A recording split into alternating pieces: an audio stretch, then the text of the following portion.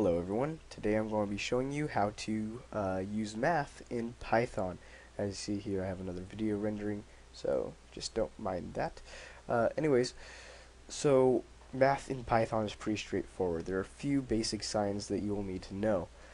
The easiest ones are equal, plus, minus, and multiplication. What else is used for like division and stuff is a forward slash, not a backslash. Backslashes have another purpose in Python, so be careful. Anyways, if you want to do math, like let's say 5 plus 5, you just do 5 and then plus 5, and you should get 10 returned to you. Multiplication is also just as easy. You do your number, star, and then the other number, press enter, and you get returned, and stuff like that. But what if you do something like really strange? As you see here, 2 does not go into 9 4 times. And the reason for that is Python has like a built-in thing where it doesn't calculate all the way to the point, and you have to use something else for that. So if you're going to be using like uneven mathematical options, you're going to have to do something else that I will talk about in a later video. The annotation to it will be like above here in the bar if I remember to put it.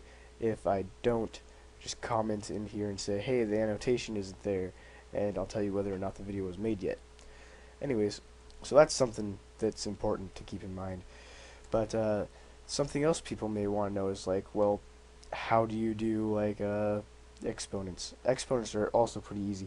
So what you do is 2 stars, or 2 multiplication symbols. So like 2 to the power of 5, you get 32. And yeah, so that's pretty much it for the basic math functions and stuff.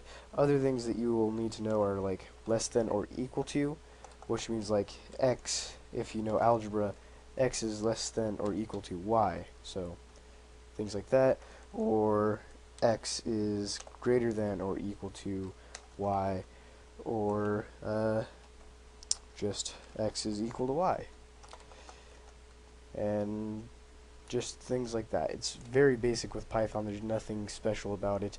You don't have to type anything out like plus or whatever. It's just plain math symbols.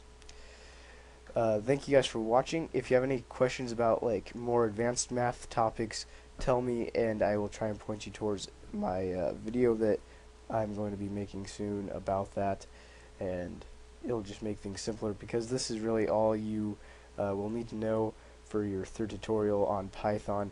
Anything more advanced than this and I will definitely confuse you because of the other things used.